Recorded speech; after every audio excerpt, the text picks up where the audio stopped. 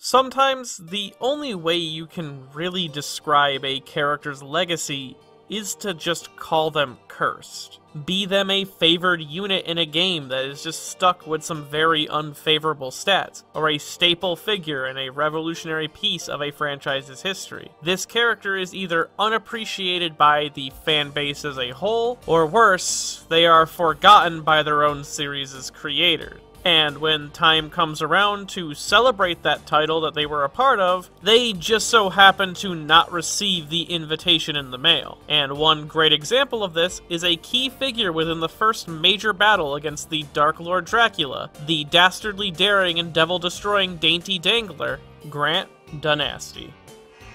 一体どうやったら倒せるんだ。たったのね。どうしたらいいんだ。人生はホラーアクションゲームなの。頼む、教えてくれ。教えない。悪魔城ドラキュラ X 発売中。かなりハマる。Grant Danasty is one of the 4 major player characters in the story of Castlevania III Dracula's Curse, with him originally meeting the protagonist Trevor Belmont after he was transformed into a demon by Dracula, and then made to guard the clock tower of his castle. Though once Trevor has bested him and returned him to his original form, Grant swore himself to Trevor, and together the two would team up alongside the other 2 members of the gang to help navigate themselves through the dreaded Castlevania. Though, unlike his companions, Grant's legacy following Castlevania III's conclusion makes it feel like he was the one truly cursed by Dracula in the end. Though, before we get too deep into that, let's understand the meaning behind his name and design. Now, Grant Danasty is more than just a fun name to say. It actually has a solid history behind it that ties perfectly into his struggles against the Dark Lord, as Danasty is a name that has connections back to Count Dracula himself in our real world, with it being a play on the Wallachian House Danasty, which is a noble household that originates from the Wallachian nobility, more specifically the House of Basarab. Why this is important is the Basarab would go on to spawn off the lineage known as the House of Draculisti, which would be a rival branch that was founded by Vlad Dracul, or Vlad the Dragon, who not only created the Order of the Dragon, but would also famously father the infamous Vlad the Impaler, who would of course go on to be known as Dracula and inspired the famous monster of the same name. And with the history of these 2 names being rivals, it makes sense that the name Danasty would be chosen for a character who would oppose Dracula. Now, design-wise, Grant is a bit misunderstood, mostly due to the American localization of Castlevania III. Gift of transformation, and become the vengeful ancient ghost pirate. As you see, he is designed to resemble a classic fantasy thief, with knives being his go-to weapon and his hair tied back in a bandana, which is an extremely common design motif for thieves, bandits, and other roguelike characters before and after Castlevania, with one of the most famous examples of this being Locke from Final Fantasy VI. Though, likely just because of the general bandit design for Grant, the American manual would claim that he was a former captain of a pirate crew, even though he looked nothing like a pirate captain and suited more as a just general pirate. Yet, this label of pirate would be permanently adhered to him, and wouldn't be the only example of his poor translation into English, but it is still sadly the one that would have the most disastrous consequences for his relevancy beyond Castlevania III. Because you see, if you look at the original script for Castlevania III, Grant fits closer to an Arsène Lupin gentleman thief than a Blackbeard pirate, as before the events of Dracula's Curse, Grant lived the life of a noble-natured thief, stealing not only to make it by in the world, but also to develop on his own skills, turning out to be quite the acrobat after a while, and while working in the streets of Wallachia, he grew to care for the town quite a lot, so much so that when the dreaded Dark Lord Dracula began to lay claim to the area and allowed his army of hellish monsters to roam the streets as well, Danasty would team up together with a group of rebels who hoped to overthrow Dracula on their own and reclaim their town, though these rebels only ended up marching themselves into the slaughter, as Dracula would dismember each of them with ease, leaving only Grant alive. Likely spared only due to his perceived skills as a thief, Dracula would use his devil's magic to transform Grant into a terrifying and loyal demon, which he would then place within the aforementioned clock tower to greet any unwanted guests. And only after a second failed coup of the Dark Lord does the Church reach out to the last surviving Belmont and task them with the mission of defeating the demon. This, of course, being Trevor, or Ralph if you want to stick entirely to the original script of the game, would go on to eventually face, defeat, and free Grant of his curse, which of course leads to one of the first major mistranslations of Grant's character. As in the American version of the game, Grant claims that Dracula had killed his family, when in the original game, it's actually Grant claiming that Dracula had slaughtered everyone, meaning the group of rebels that had invaded his castle. Grant doesn't exactly mention his family in the original text. As well, Grant's words regarding his transformation also implies that he had been conscious of his actions as a demon the entire time, which to me also implies that Dracula might have transformed him when he was initially slaughtering the rebels, meaning that Grant might not only be seeking vengeance against Dracula, but absolution for his crimes. Though no matter his backstory, Grant would soon request that Trevor take him on his mission to go defeat the Dark Lord, and in accepting Grant's request, the player is given access to quite a few unique abilities unseen in the series before this, as due to Grant's life as an acrobat and a thief, he has been given almost spider-like climbing abilities, making it so he can not only climb and cling to walls, but ceilings as well. Along with this, unlike his lumbering companions, Grant has the ability to catch himself on the ledges of platforms and climb back up to the top of them, preventing him from falling to his death. He is a character designed with mobility as its major focus, so much so that in the original development notes for Castlevania 3, he was not only supposed to be able to cling on to enemies, but also lacked any offensive option whatsoever. But in the main game release, he was given a small knife, which, just like his story, differed depending on the region of the game that you played.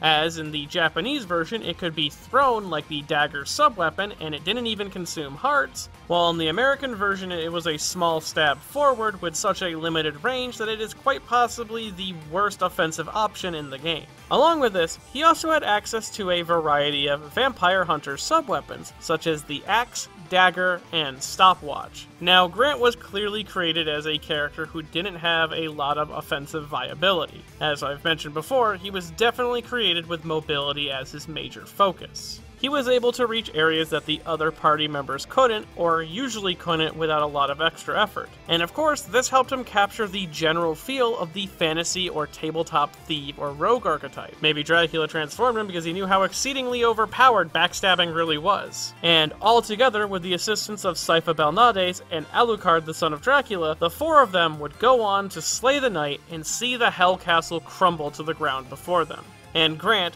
following this adventure, rejuvenated by his time spent hunting the knight in that Hell Castle, would go on to help in the rebuilding effort of Wallachia. As well, he would pass down his legacy as a vampire hunter to his descendants, hoping that they would keep the Danasty name alive. And Grant would leave quite an impression on the Chaos Castle itself, as in both Symphony of the Night and Portrait of Ruin, an imposter zombie dressed as Grant would appear as an enemy that the protagonist must defeat alongside similar zombies taking the form of Trevor and Sypha. As well, he would be one of the characters selected to return in the Castlevania fighting game, Castlevania Judgment. Though his appearance was off, his story was actually slightly similar to that of his Castlevania 3 version, though he was given an extra side story which claimed that he was secretly in love with Sypha Belnades, and because of this he refused to be a part of Trevor and her's wedding, which kind of introduces a weird unnecessary element to the character, but these events showed that he had left some sort of legacy on the series itself.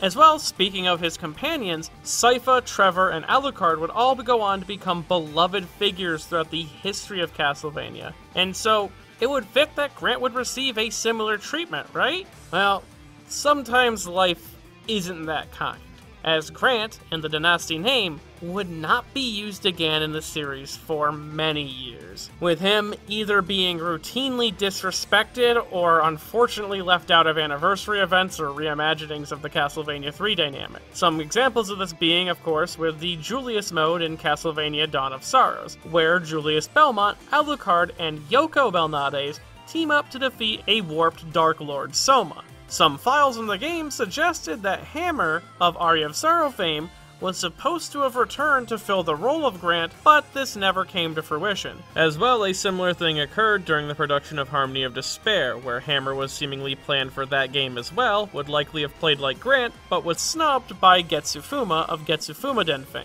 And a similar thing to this would occur in Bloodstained Curse of the Moon, a Igarashi-led Castlevania successor, which took great inspirations from Castlevania 3 specifically. It had a cast of characters meant to fit the role of Trevor, Sypha, and Alucard. But there was no Grant. Instead, he was replaced with Zangetsu, who, like his name would imply, is inspired heavily by Getsufuma. And even when other game developers try to show respect to Castlevania, and more specifically Castlevania 3, they also exclude Grant, such as Dead Cell's official Castlevania DLC, with Alucard, albeit it is his Symphony of the Night design, Trevor Belmont, and Sypha Belnades all making an appearance in the DLC itself, while Grant was sadly forgotten, and then returning to the Konami-made products. In the patchy slot for Castlevania 3, everyone is given a proper glow-up except for Grant, who not only just appeared as a cameo within the game, but also was only his original sprite from Castlevania 3, with no 3D model. He couldn't even find respect in the Lords of Shadows spin-off, with a single dead body of a Brotherhood of Light member appearing within Mirror of Fate that had the Danasty name tied to it, which is only the second most disrespectful thing done to him, with of course the number one being the explanation to his exclusion from the Castlevania Netflix series,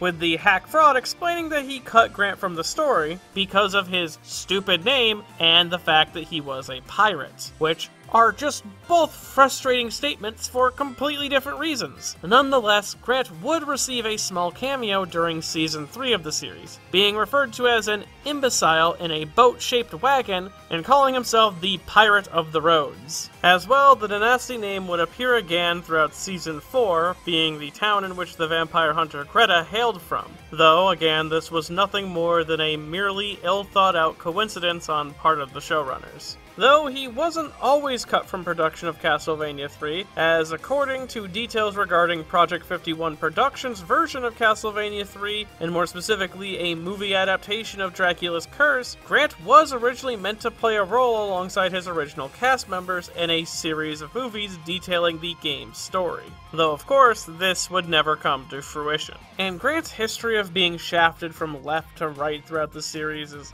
honestly a shame, as while he was never a character with the greatest depth to him, the transformation from a well-mannered thief to local town hero could have been a very interesting tool to tell a story through, though luckily there are two specific descendants that we see throughout the history of Castlevania. Firstly, you have the exclusively non-canon Ro Danasty from the Legend of Satanic Castle, The Vampire Hunters, a Fumitsu choose-your-own-adventure novel, where he teams up with Cid Belmont, Liel, the descendant of Alucard, and Zoke Belnades, the descendant of Sypha, as the four of them go and conquer a reincarnated Dracula in their era. This, of course, is an extremely silly concept, but I felt it was important to mention because it's one of the few things that actually remembered Grant following Castlevania 3. And then you have the more semi-canon area of the series, with Michelle Danasty, who appears exclusively in Ryogo Norita's Castlevania novel, Reminiscence of the Divine Abyss, where she is friends and partners with Curtis Lang, a young man who was selected by Julius Belmont to inherit the vampire killer and protect the world from darkness. Michelle was written to be the much more experienced of the two hunters,